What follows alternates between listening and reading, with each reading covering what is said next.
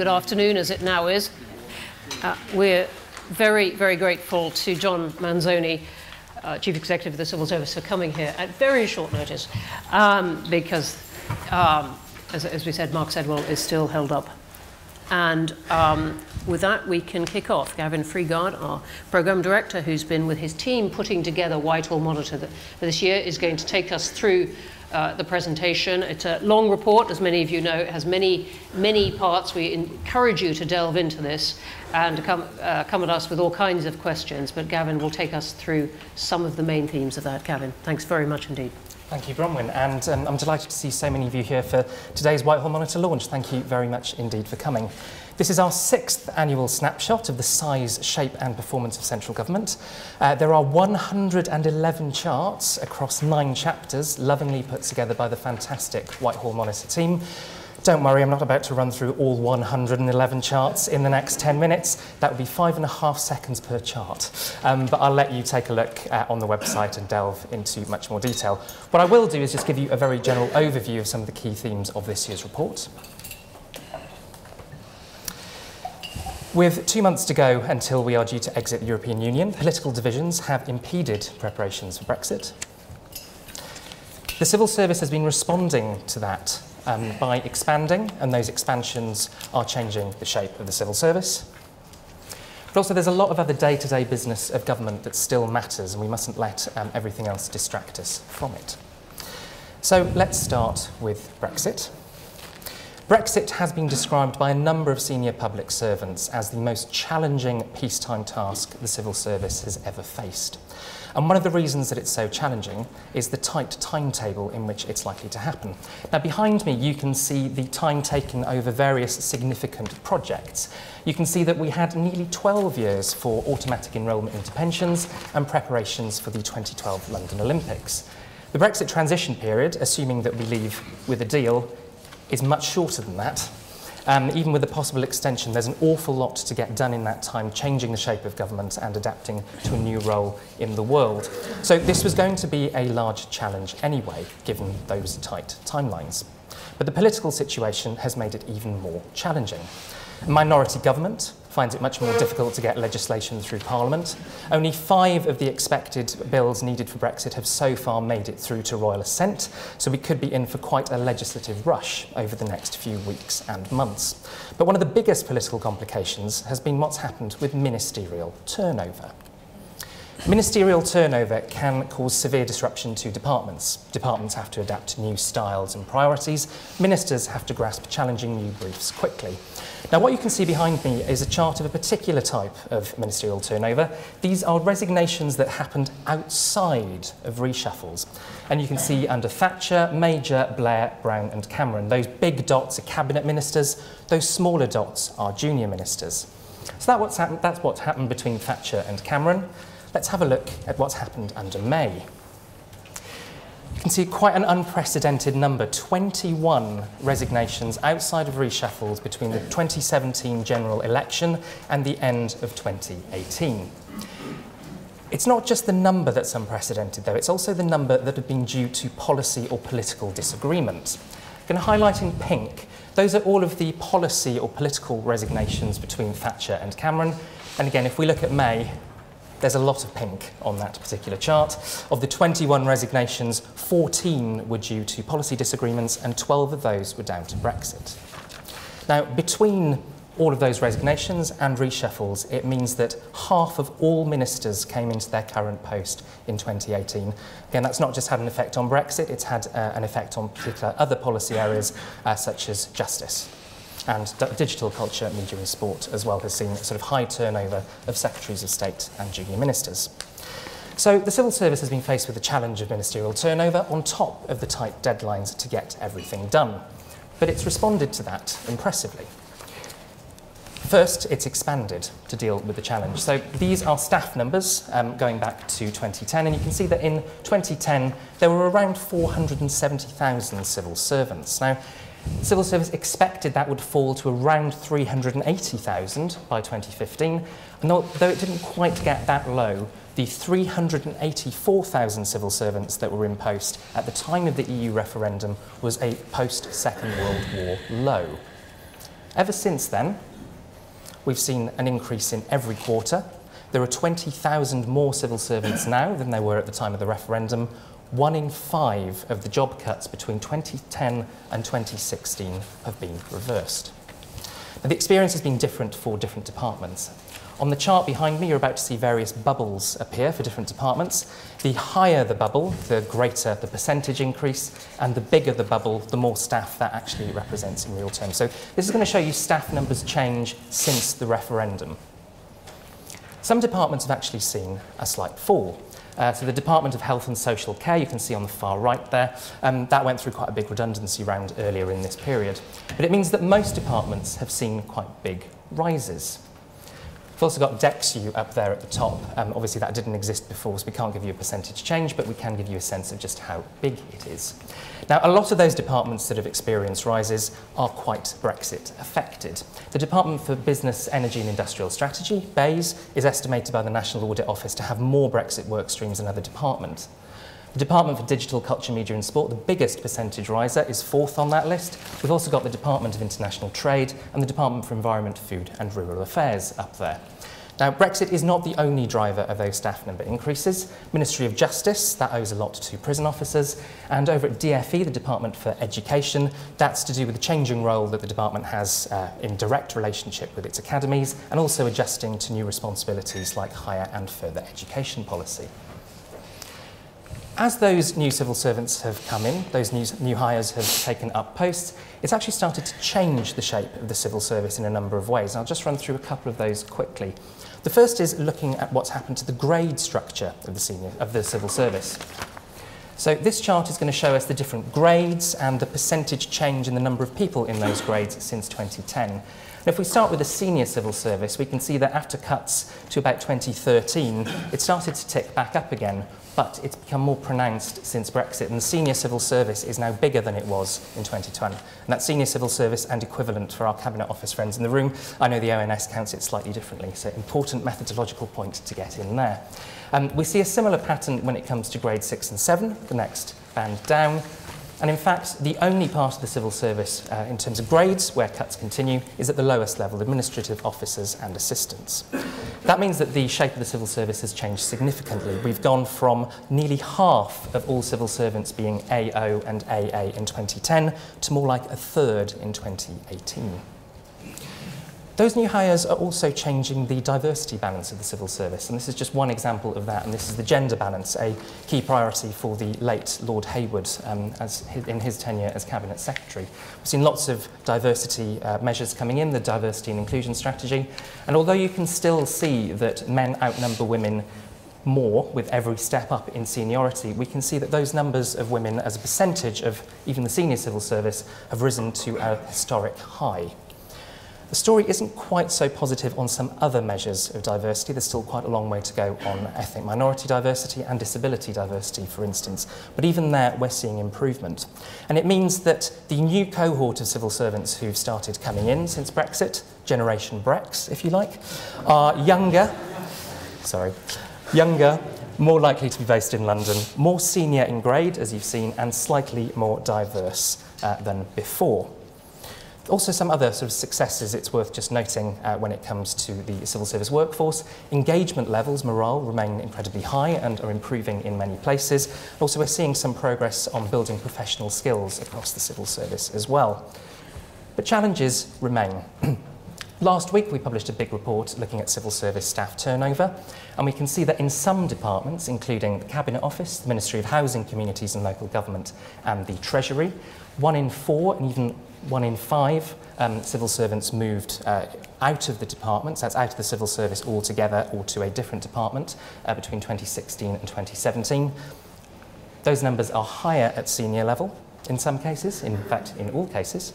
They're also higher in London, they tend to be higher in policy teams, and again that can cause a huge amount of disruption as knowledge and expertise is lost, and we estimate that it could cost up to around £74 million. Now, there have been lots of headlines in recent days and weeks about civil servants having to move to prepare for no-deal Brexit.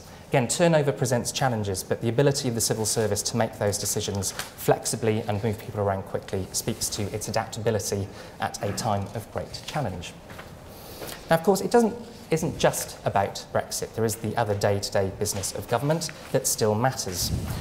Brexit has inevitably distracted from a lot of that. My colleague Dr. Emily Andrews is keeping a list of various things that have been delayed by Brexit, everything from the Adult Social Care Green Paper to the Internet Safety White Paper to the Open Government Partnership National Action Plan. So there's quite a lot that has been held up as we focus on Brexit.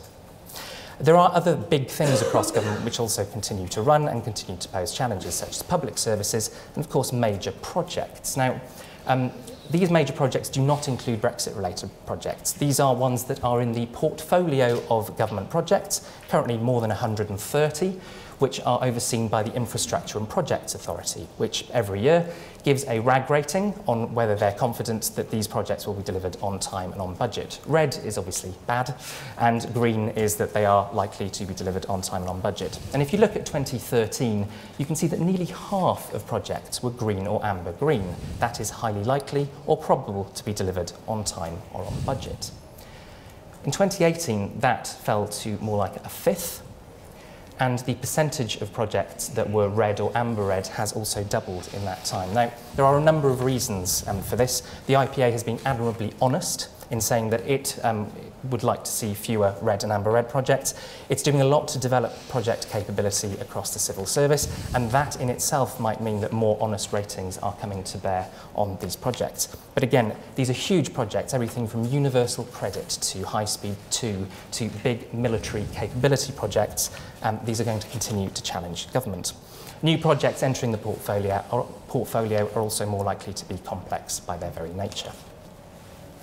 There are other big things that government is doing, not least digital government. This chart is showing you 789 digital services which now exist across government. 4 departments and their public bodies account for more than half of those. The Department for Business, Energy and Industrial Strategy, the Department for Environment, Food and Rural Affairs, the Department of Health and Social Care, and the Department for Transport. And all of those include everything from registering for a new passport or driving licence to being able to sign up for flood alerts to tell you when you might need to vacate your property. That 789 is up from around 25 exemplar projects that the early government digital service conducted. So that's quite a large increase. Now again, challenges remain around digital government. The Science and Technology Select Committee is currently inquiring into digital government and the role of the government digital service, and some of the more ambitious reforms undertaken. Government as a platform, so the idea that you build certain things once that can be used across various different services, has a much more mixed picture. The Verify sort of identity checking service is a case in point, and we go into much more detail on that in our report. So, in conclusion, political divisions have made preparing for Brexit more difficult. The civil service has been adapting to Brexit largely through employing more people, which has led to a change in the composition of the civil service. And inevitably, there have been distractions from the day-to-day business of government, but there are still considerable challenges, and those are considerably important things that we should not forget. Now, as I said, that is a very, very quick overview of everything in the report. That is another very short overview of everything in the report. Those are all 111 charts. Again, I'm not going to zoom in on all of them, but if you do go to our website, you will be able to look at those 111 charts and the 9 chapters which give you much more detail on ministers, the civil service, finances, public spending, legislation, major projects, digital, communications and transparency, and performance. So everything from permanent secretary career paths to which departments are surprisingly big on LinkedIn. So I'll commend the rest of the report to you. Enjoy reading. Thank you very much.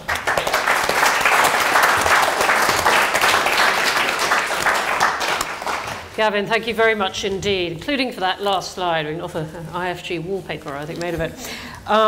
Thanks very much. I'm going to fire some questions at you later. But John Manzoni, thank you again very much for joining us in this annual event to launch what the Whitehall Monitor team has been doing.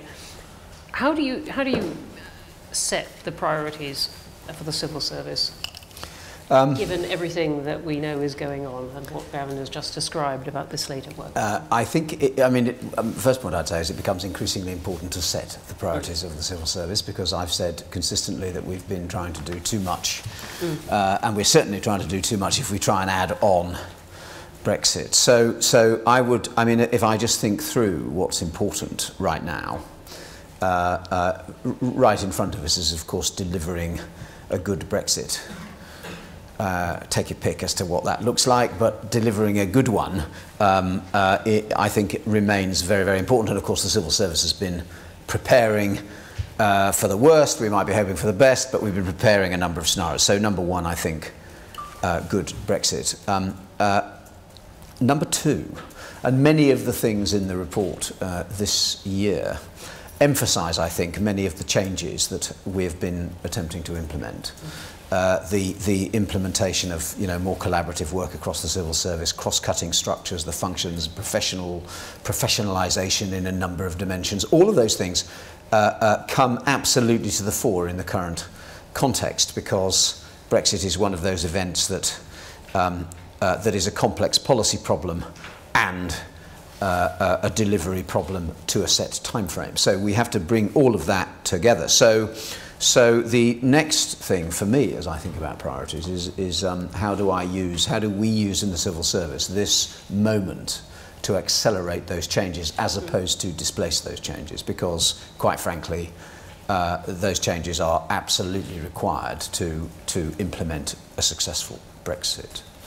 And then, as indeed Gavin mentioned, there are, of course, the other priorities of government's agenda, which are necessarily being displaced pro tem. But one of the accelerations is to engage the system now in actually the first conversation since I've been in government, genuinely about actually what is not going to get done. So the beginning of a process of prioritisation, a sensible prioritisation. You can't not get done, but move to the right. I think that. How do we balance what is pressing and urgent, and then make some space for the other things that are happening? I mean, we have got the long-term plan going on. We have got the MOD. We have got prisons, and we have to continue delivering all of the services. So all of those things have to do. And then in the middle of all of that, let's remember the staff. The civil service is a remarkably hard-working place. It isn't, and it is being put through an extraordinary set of tasks right now, and therefore I think the well-being of our 400,000 odd people really matters. And the closer you get to the centre, perhaps the more complex and difficult that becomes. But it is an issue that we have to take care of at this particular moment. So those are, if you like, 3 or 4 things that I think become important for us. Thanks very much for that. You said some time ago, a couple of years ago, I think that the civil service is doing 30% too much. Much quoted remark. I'm not clear how formally you meant it at the time, but do you still feel it's doing too much, or being asked to do too much by a big chunk? Only the first bit of the sentence was quoted. I said it was doing 30% too much to do it all well. And I still feel that it does too much to do it well, because it's just too thinly spread. So hence my focus on prioritisation, and and the truth is, these projects that was on that chart, these are complicated things. They're all complicated things. And if you look at infrastructure, we're actually as good in this country at building infrastructure as any other country. Where it gets really hard is where we're increasingly having to operate upon ourselves. Many of those major projects are transformations of how the civil service works, transformations of how services are delivered to citizens. Those transformations involve many more human beings, how you change people's work, how you rewire and replumb systems, and those always take longer than you think. And that is actually why, as the characteristics of the major project portfolio changes and we get more IT projects, more transformation projects, it gets harder. And that is an increasingly important thing, and that is why that just takes up leadership bandwidth. This isn't something that's amenable to an analysis. You don't send a commission out and ask people, are you doing too much? Because you can see it, the bandwidth is absorbed, the leadership attention is absorbed, and everything that we do in government has to have the proper attention. So that is why I continue to believe that we must continue to prioritise. Thanks for that. Gavin, one of the slides you didn't put up there, but it was in the kaleidoscope at the end, is about civil service engagement, and which is always a feature of Whitehall Monitor. And your argument is that actually this shows that civil servants are remarkably cheerful. Indeed, if I'm not summarising too much. Indeed, across most themes as well. So the Civil Service People Survey, which I'm sure many of you are familiar with, asks about everything from pay and benefits to leadership and managing change, and how that's being done in people's departments, as well as sort of overall morale. And it's something that we've seen over the last few years for all of the sort of political maelstrom that the civil service has been operating in. These scores have been going up. Why is that? Well, it seems that this is genuinely a management and leadership tool which people are using. So departments, we know, sort of pore over the results they get, they sort of cut them in different ways to try to understand why things are the way they are, and they work on improving them. I think this year as well, there may also be that sort of Generation Brex effect coming in, which is you've got a new cohort of civil servants who might be new to the challenges, might be relishing those challenges, maybe perhaps on sort of slightly more interesting jobs than some of their peers. Now, inevitably some of that's speculative, but that might be another thing that is driving some of those increases.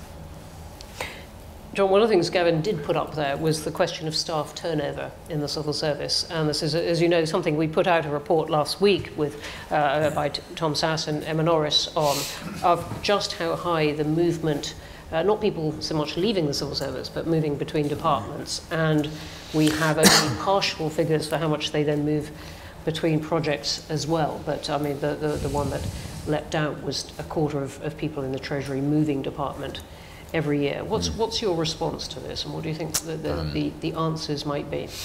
The actual turnover of staff leaving the civil service is about half that of the private sector, actually. So the leaving isn't an issue. But I think you've highlighted something. I felt very strongly about this for a long time. I am fundamentally, as you know, of the view that we need to change the career structures and career paths for young civil servants. There is no question of that in my mind. I believe in building deep experience as opposed to a sort of highly intelligent generalist career, therefore, but that needs quite a lot of rewiring and replumbing of the structures underneath in order that a young civil servant can come and build a career path which is built on adjacencies and increasing depth. By the way, our remuneration structures don't help because we don't allow people to progress in grade, so therefore they're bound to hop around. As a young person, you want more money, you're going to go over there, and then you're going to go over there and go over there. So that's been an extraordinarily difficult bit to change in the current sort of... And the team manager doesn't have the right to say, don't go in for that open well, it's a sort of mixed economy in that sense. They sort of do, and it's not universally the case that they don't, but we're not clear enough. For instance, that I don't think we're clear enough all through our system that a team leader is accountable for the development of his or her staff. And I believe that very strongly. That's what should happen, and we'll change it to make it that. We have changed quite a lot of this. We have created career ladders and career paths in all of the professions now. We have accreditation levels so that people can actually come in from either from the outside or as a young graduate, and they can see a career path which will allow them to progress while staying in broadly the same discipline. And I believe that over time, this isn't going to happen overnight, but the next generation of senior civil service leaders, I believe, will have had a different career path to the ones that we see today, and that is quite deliberate. And it doesn't stop people sort of being generalist leaders, but it means that they have what I call a depth of career anchor. And they may have been a specialist for much longer before they... Yes, or they've done, or they have come back to a career anchor and progressed in that way. And the truth is, that is how the world works. That is what the outside world looks like. It is not what the civil service looks like. And you know, if you imagine, as a senior civil servant, having had a career like that, why wouldn't we be the place? We do more of everything than any company in this country. I keep saying this. We do more of everything in the civil service every day than any company in this country, and therefore we can provide much deeper experience than any company in this country, and we can therefore build the most talented leaders than any company in this country. And so why wouldn't we be the place? And we should be absolutely fine for people to go out for a bit, because I know they'll come back because it's more interesting and they get more responsibility in the civil service. So it's a sort of, it's quite a different philosophy. I think, you know, I'm not about the progressing within the grade, you know, well, we have to, the kernel of the problem is that, you know, do you have to change the rules? It's an aspect of the problem. It's not the only problem, but I think we are changing the rules. We are changing, but it's very difficult while we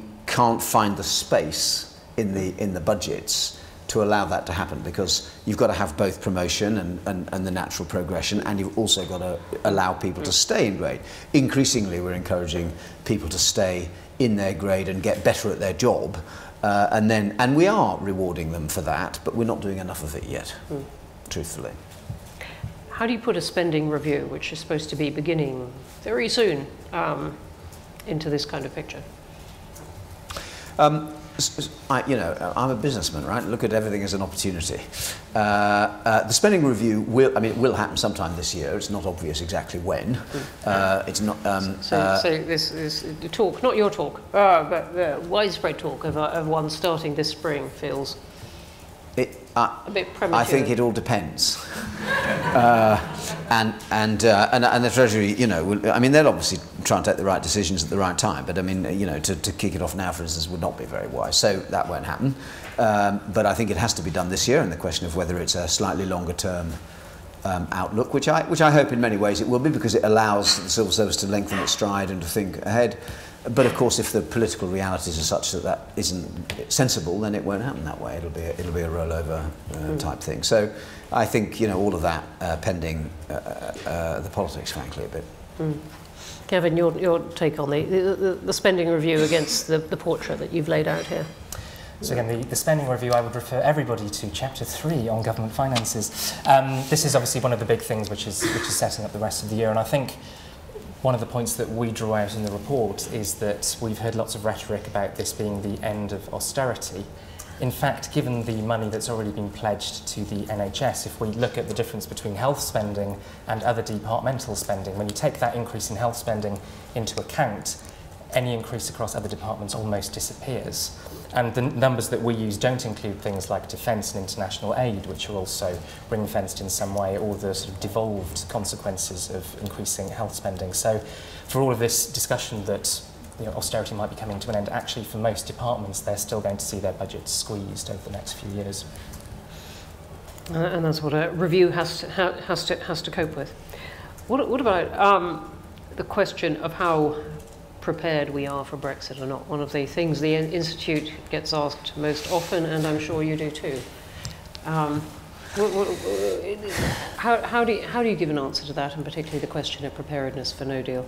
Well, I've never shied away from the fact that this is a complicated problem, and I've never pretended that you know, it's all going to go swimmingly well in the event of a no deal, which is just a few days away, or potentially. But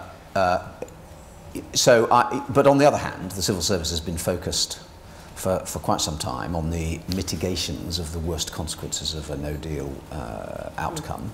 And I believe we have, you know, we've focused resources, we've moved resources, we have been putting in place those mitigations such that the worst consequences will be mitigated, in my view. You know, I've sort of consistently said it is obviously difficult. Do we prepare for one set of outcomes in a no deal, or do we prepare for a different set of outcomes with a longer time for implementation in a deal? You know, and in the latter, in the second half of last year, we really did put the beam into the no deal preparations, and I believe we are significantly, therefore, better prepared than we have been. Do I, you know, will things not be a bit bumpy? Of course they will, in the event that that is the outcome. And I hope that it isn't the outcome. But in the end, you know, the civil service has to be ready for that. And one of the difficult things is you know, orienting large groups of people in preparation for something which actually is not government policy. Government policy is get a deal. So that's what we've been doing. So, you know, and that's been my answer consistently, frankly, and the longer it goes on, the better we are prepared, but we still won't be completely prepared. Yes, and as you say, it's not just Brexit, but multiple versions of Brexit. I mean, it's running several... part of the complexity. Several projects at once. Gavin, on the question of ministerial turnover that this has brought about, what are the kind of strains that your team has picked up about what this does to departments and so on? As some of you will know, we've got a long-standing archive called Ministers Reflect, where we speak to lots of former ministers and they talk about their experience. And you get from them the sense that they've been at their sort of department or in their particular post for 2 years, and all of a sudden there's a reshuffle, the call comes, and they have to go and relearn everything, a totally new policy area, a totally new department, all over again. There are some areas where we've seen sort of particularly high levels of churn. I mean, we've been through a number of housing ministers since 2010, probably more than any other sort of significant post. And I think that also outlines that it's not just the direction that Secretaries of State can set that's important. This is also junior ministers who tend to do a lot of the hard work around implementation, getting policies delivered, getting things through Parliament. And again, I think, you know, prisons is one area where we've seen a little bit of turnover in the junior minister, a significant amount of turnover in the Secretary of State since 2010, and that's an area where we've seen prison violence going up. That's starting. Well, we'll see if that gets reversed in the next set of figures. But yeah, incredibly disruptive to the civil servants as well as to ministers themselves. And not that we want Whitehall Monitor to become any longer, but we do use it as a way to call for government data we would like to be more easily accessible. If I asked you your wish list, which in fact I managed to get you to publish at one point last year, your wish list for government data that both for government's sake, I should say, to be able to manage more, manage departments better, but also for the public's sake to be able to hold government to account. What would be top of your wish list? So as you said, Bronwen, we do have a Gaps in Government Data paper on our website from last September. I think some of the key things, when it comes to the civil service, I know that the civil service is working on this. We have lots of diversity measures, but not socioeconomic background diversity. That's a really important thing that we need to see published, as pledged by the Diversity and Inclusion Plan in the next few years. We'd also like to see a list of all the data sets that departments are actually responsible for, because I don't think we quite have the sense we need of what's there and the potential of what we could all do with there. So often just starting at that starting point, if that's not a complete tautology, to understand what it is we've got and what we can tell from that, I think is very important. A lot of this is also around improving the quality of data that's sort of there already.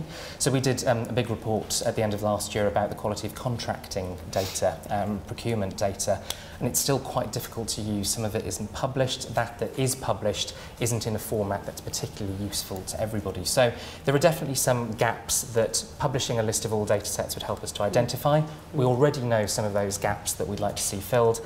And we'd like to see the sort of data published in a quality which makes it much easier for everybody across government, everybody outside of government, to put together those data sets and really sort of unlock the insights that are contained within them. Thanks for that. John, let me ask you just about a few of these, and then I'm going to come to questions. But one would be, Gavin touched on the outsourcing, the contracting data. You know, the government's trying to make a case, in many cases, that contracting works very well. Almost impossible to get data that show whether or not a contract is performing well. That'd be one example. Two, if you talk to the people in Parliament who have to scrutinise government accounts, departmental accounts every time they come out, they say, look, it's completely inconsistent year from year. New minister comes along, badges something as the green economy or something. You can't match it up with the year before. It's just not consistent. And then, you know, the third one, this apparently arcane subject of single departmental plans, but something the Institute is very invested in, and saying, look, we really approve of government setting out to look at the performance of departments and to measure year on year and how that's going. Well, how about publishing these things? Well, let me make a couple of comments on this. The first is data generally. And I completely agree that we need to step up our efforts across government. The data is held in all sorts of different ways. you know, the same person will be held in different departmental databases with slightly different things, and they don't talk to each other, and sometimes they're legislatively blocked, and sometimes they're just blocked, and sometimes they're just different systems. So, I mean, there's any number of problems that as soon as you go into the data space that exist across government data. That I think and despite our, I think, very good progress on digital transformations and such things, which I think we should be very proud of, and we are continuing to drive, it is now bumping into the issues associated with data, because the next piece is AI and all of the things that we could do there, which I think are of the future. So I do accept that we have to take a step now, soon, and I'm trying to reflect how to do that best across a complex system to really try to rationalise and get on top of the government data. And as you know, we've got the Digital Economy Act, which gives us access to sharing some things which are otherwise not legal. So there's lots of levers we can do to, I think, improve data generally. On your issue on contracting, I agree with you. We have been post-Carillion about a year ago, doing quite a lot of work, which is now coming to, I think, a conclusion about how do we fundamentally address the interface between the public and the private sector in all sorts of ways. One of which is a much clearer and agreed set of KPIs, for instance, around each contract. Now, that is not straightforward, and of course we start from a very low base, so that's going to take some time, but we have a very, very clear intent that that is something that we must do and must get better, and you'll hear more about that, I think, as we go forward. And then on the SDPs particularly, as you know, I have introduced those and have championed them ever since. And, at one level, this is really about joining the inputs to the outputs. It's sort of started that basic, which weren't necessarily joined up. Bring those together. That is job one. This is nothing other than a business plan. And ask any company, and there are always sensitivities around a business plan, because they may have all sorts of commercially sensitive things or things sensitive to the population, to workforce, all of those things. So I think the truth is the SDPs are improving year by year. They are increasingly important for us because as the outputs get tougher to deliver with the given inputs, then the join up of those things and the prioritisation of those things become really important. What we're doing this year is, for the very first time, and I think much more strongly than previous years, we're joining up the SDP process with the spending round process, which actually I think will reinforce both. So I'm very encouraged by this. I recognise the continuous call for more publicity. I think those are getting better too, the things that we put out. I was saying to you the other night, we were having this conversation in a different context, if you look at all the SDPs across the departments, it's about that thick. I'm not sure you'd do with them when you looked at them, and therefore just sort of spewing it out in a unformatted basis, I think, is unhelpful. I do think, though, last year's where we formatted them the same, there were objectives, there were performance measures, so we're beginning, I think, to get better, and I think the pressure is welcomed to keep going, and I think that is a direction of travel that we must respond to.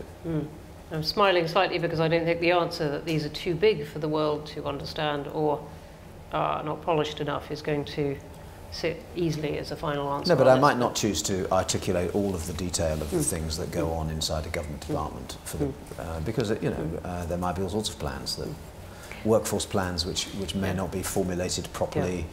All of those sorts of sensitivities we've got to be mindful of, I think. Well, to be continued, because it's not just us, it's the parliamentary committees as well. Let's have some questions.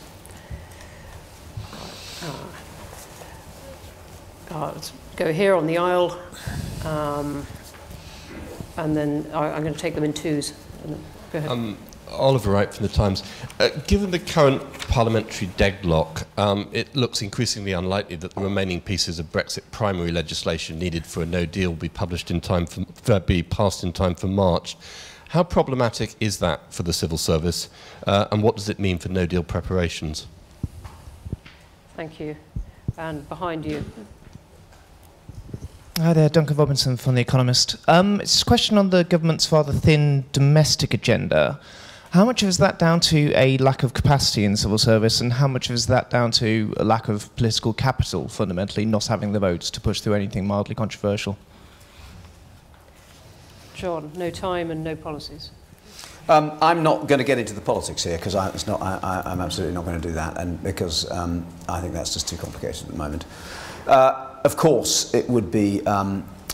You know, we have prioritised the primary legislation and indeed the secondary instruments for a no deal.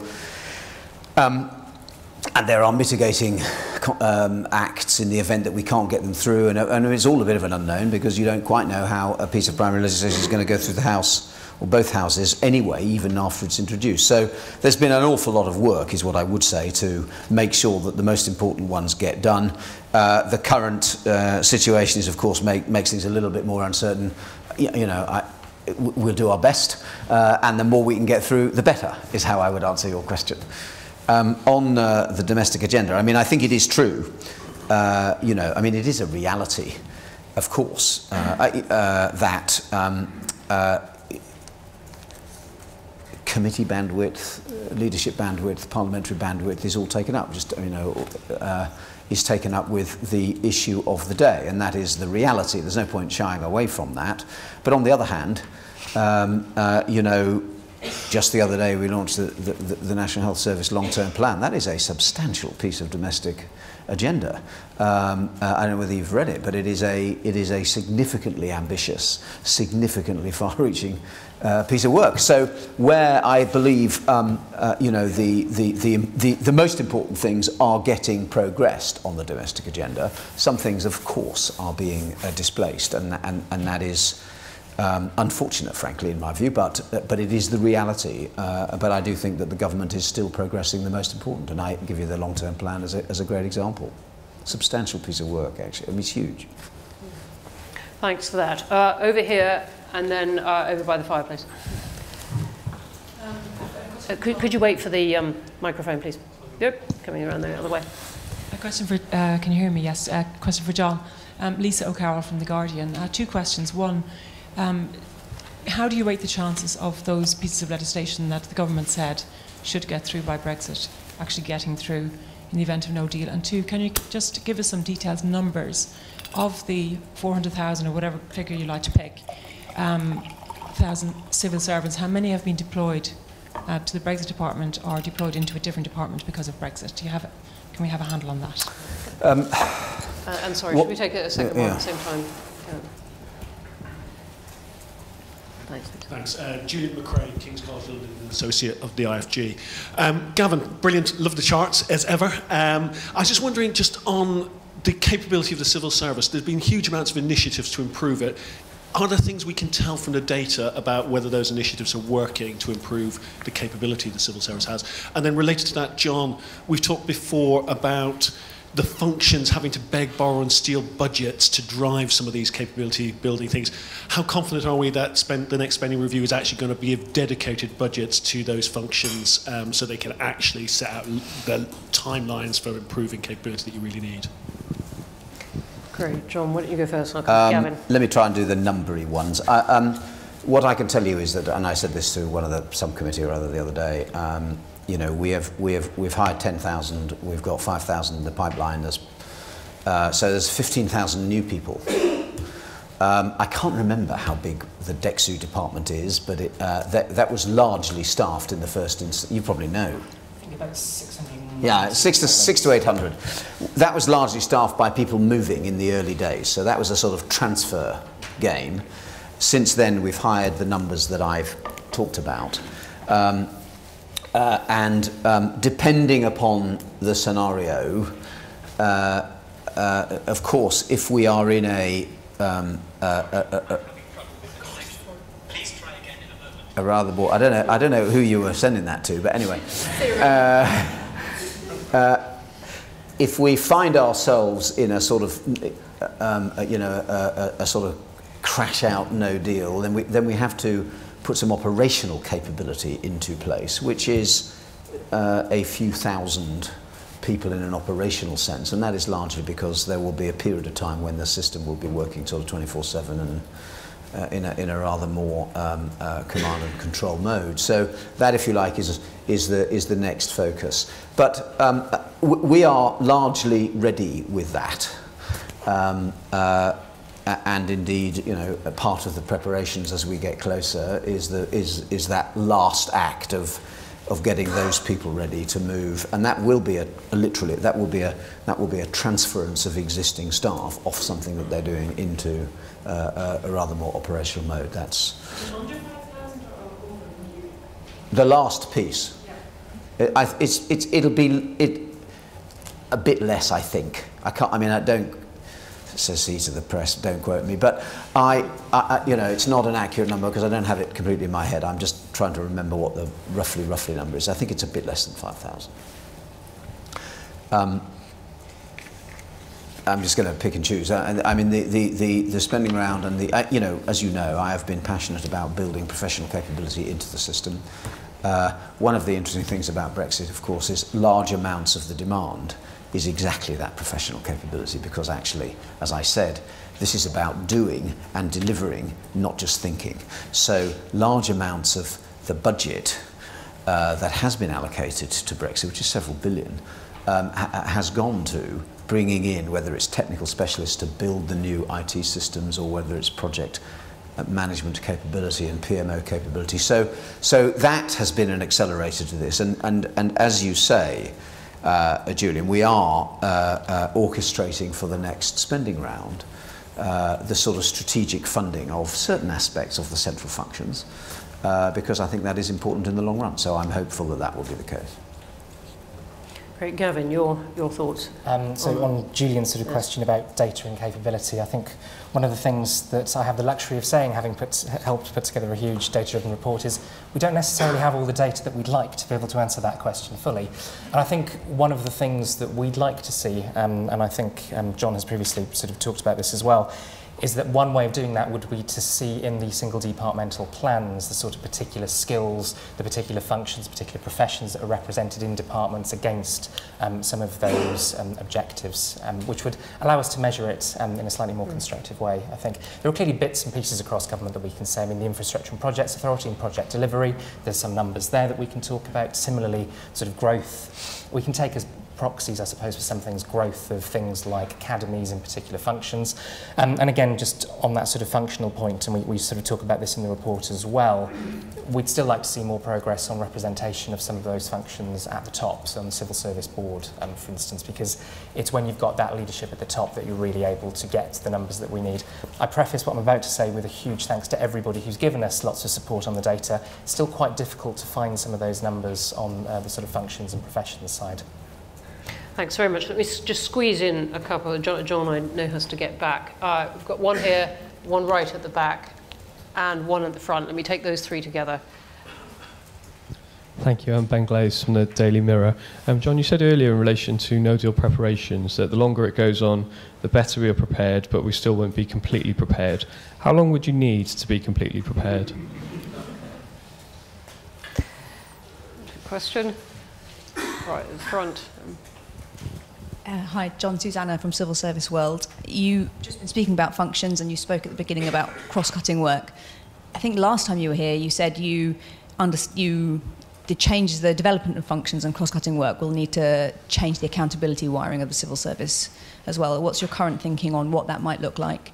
And Gavin, this isn't for you to answer now, but it would be interesting to see future Whitehall monitors trying to record in some way who is working on cross-cutting work, what are the cross-cutting budgets, how is there data that shows us progress of that kind of agenda, as well as obviously the professions and functions data. Thanks very much. And there was another one. Yes, sorry, right at the... Great. Rob Whiteman from SIPFA. Can I ask you a post-Brexit question?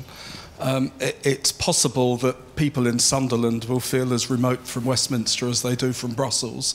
And after we leave the EU, my taxi driver might still feel as detached from the elite as while we're in the EU. Can I ask, are we measuring the right things? There's a lot of discussion around the world about whether we need to judge ourselves and judge our performance by whether people feel that policy is going in the right direction.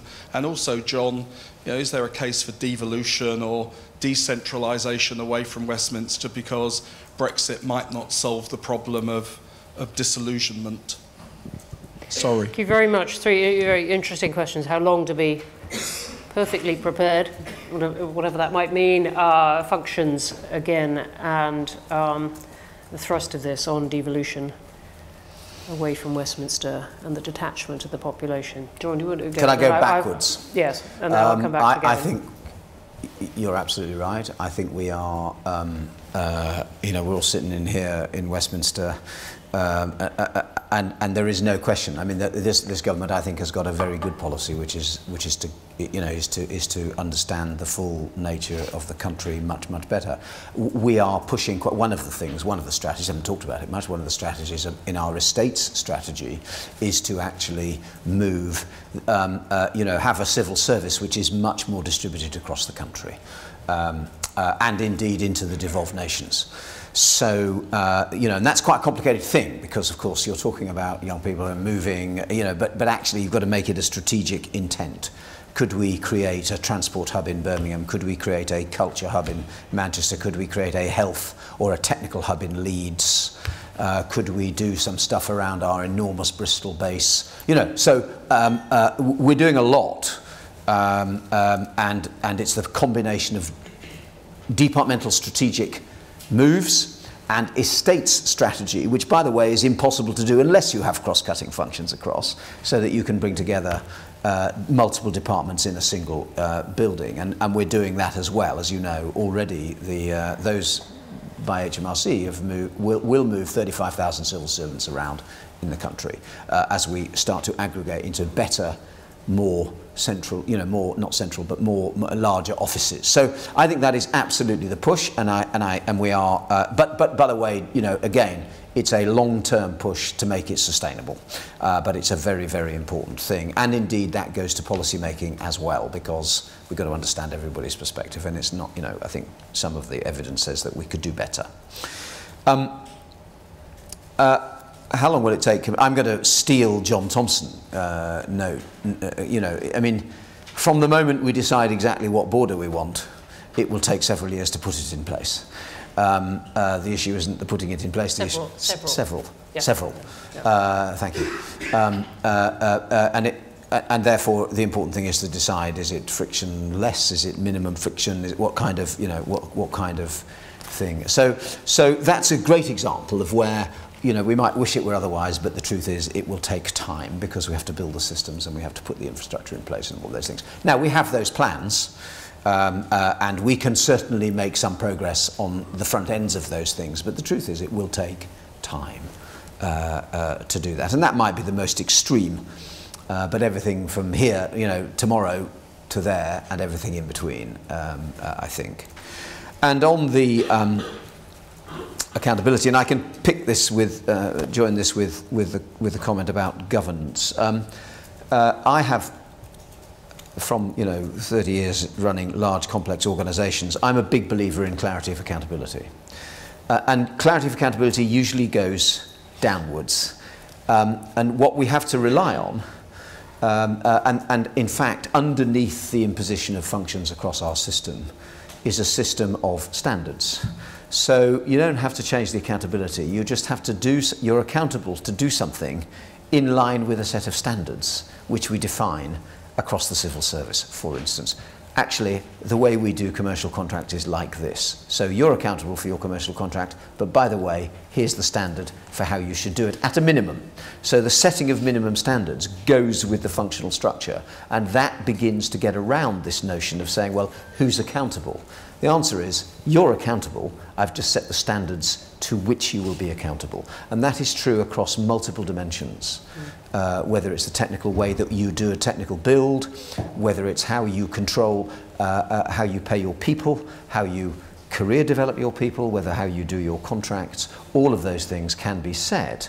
And one of the evolutions that in fact Mark and I are discussing is how do we now reflect in the governance structures of the civil service itself the fact that we have now a matrix structure across the civil service. We haven't actually changed the governance of the civil service to reflect that matrix structure to the point about putting function leads onto an accountable board where the line and the functions come together, and that's one of the conversations that we've got to have, and I think we'll be in the next phase of the evolution of this. So I think I'm hopeful that we can move that forward.